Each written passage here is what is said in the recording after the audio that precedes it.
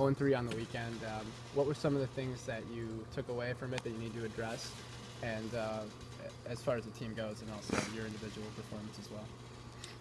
I think this weekend was really just a learning experience, kind of a reality check for us.